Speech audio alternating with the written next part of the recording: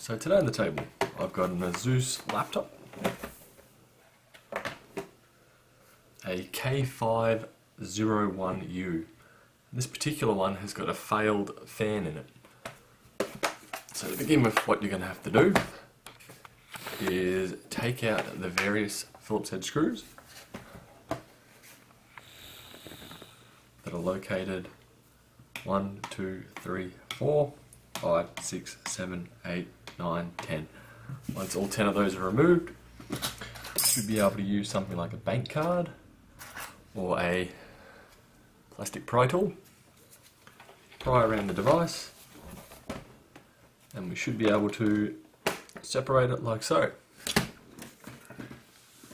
Once you've done that, you're going to need to determine what fan you require. In this case, I've already got that.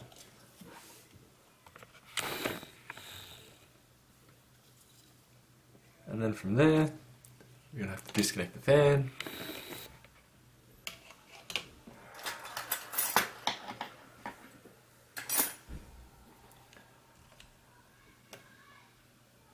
So I'm just pulling on the cord and pushing the block out. There we go. Line it out. And from there, one Phillips head screw, 2, and 3. So from here, hopefully,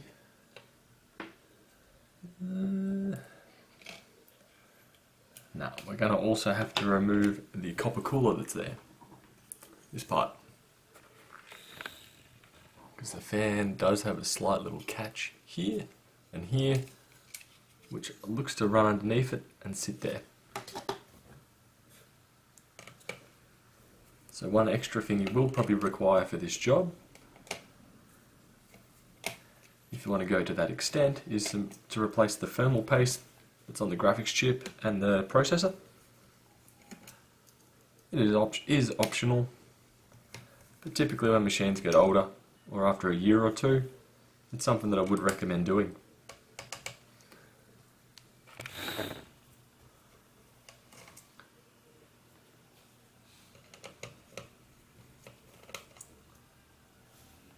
Now I should be able to just hopefully wiggle it just slightly. There we go.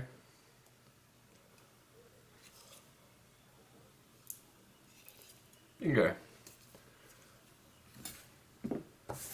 So to begin with from here, I'm going to give processor a clean, graphics chip a clean, and then clean it off in the copper cooler as well.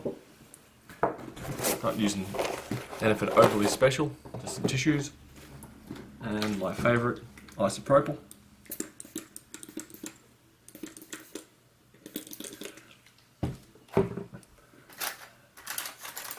Another thing that may help with this is a toothbrush and also a plastic scraper.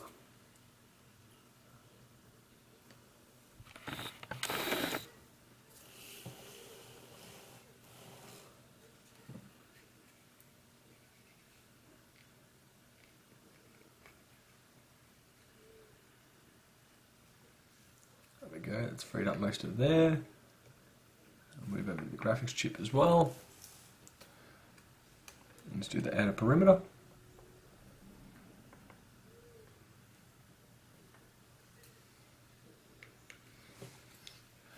Now I should just be able to use a tissue, fold it up a few times.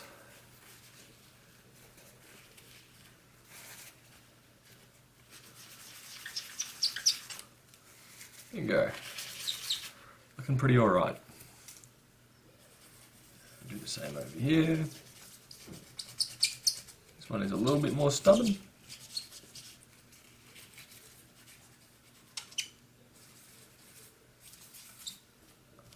That will do it for now. There's still a little bit left on there, but it's not overly going to hinder much at all. Now onward to the copper coolers. with that, I'm not going to worry about using any isopropyl. I'm just going to give it a wipe and see how it turns out.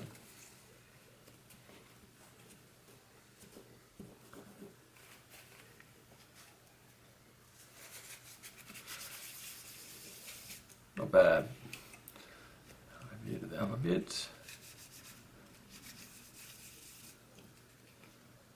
Excellent, done.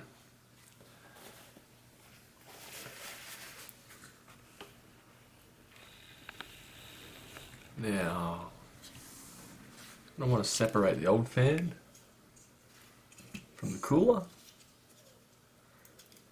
Not sure how it is attached at this point. There we go. Adhesive.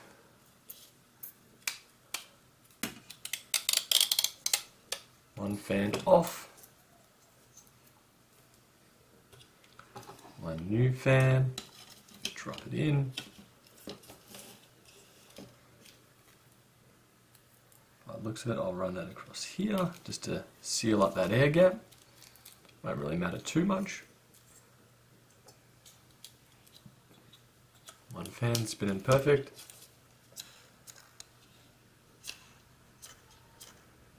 One fan with buggered bearings.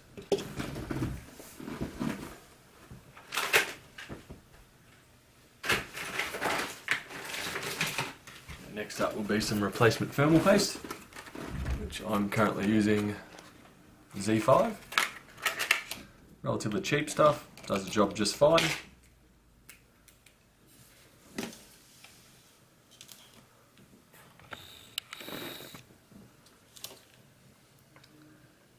Dab one here will do.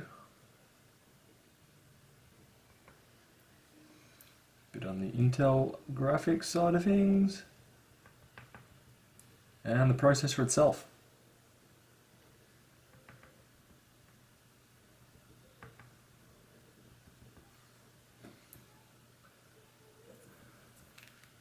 I do find it funny with these single panel cover designs. The trade-off you get for durability is easy repairability. I find that if I was to do this similar task on a computer from probably 10 years ago, the task would be considerably more complex to be able to get in here and replace the thermal paste.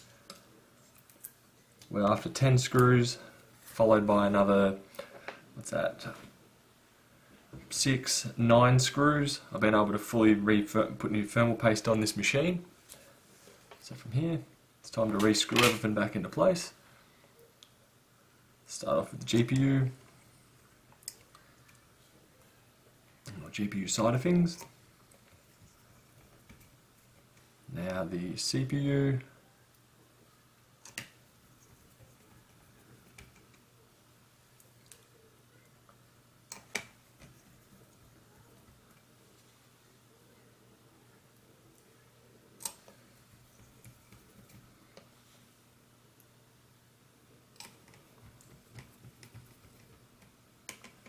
Make sure they are of relatively equal tension or torqueness, or just torque. Now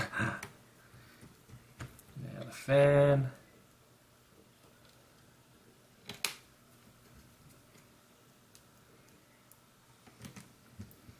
One thing to note as well,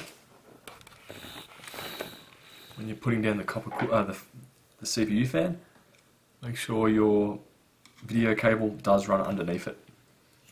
I do want it to push down into that hinge just there, so it is out of the way of the plastic cover. And lastly, I want to plug this in. Should be able to plug that in like so. When in doubt, compare with the older one. 2 barbs face down, pins face up.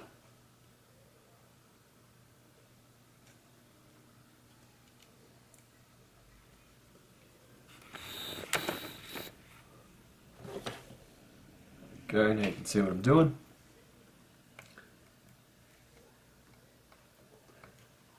Push, in we go, done. And CPU fan replaced. Next up, attaching the back cover. screwing that back into position, and from there just giving it a test run, or you could also give it a test run while we're here. Open it up slightly, hit the power button.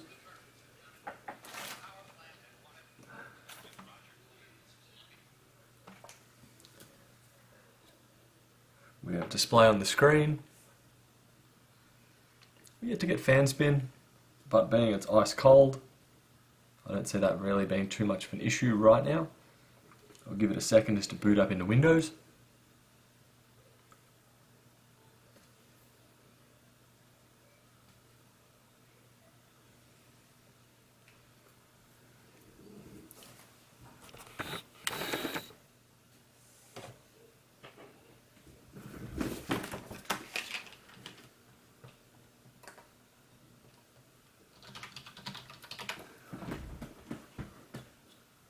Still no fan spin. It's still a very, better say still a very cool CPU. I'm just going to switch it off and proceed anyway.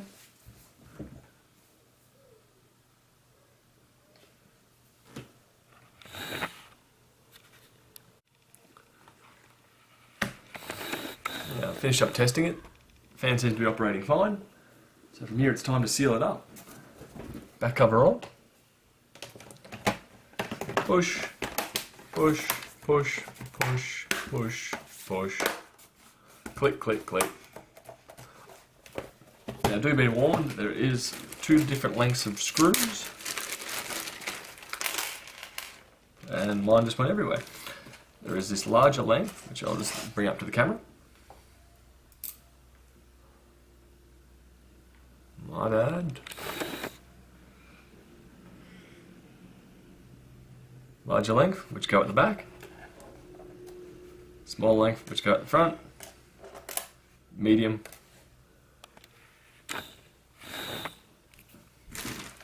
So from here, it's a matter of putting them all back in. Large screws in. Large screw in. More large screws. More large screws.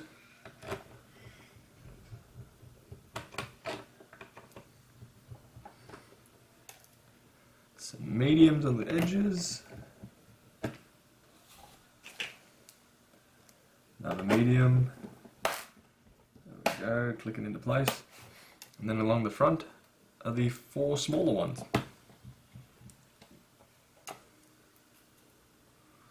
1, 2, 3, finally 4. And that's one Asus K501U with a brand new fan installed. Catch you guys in the next video. Bye.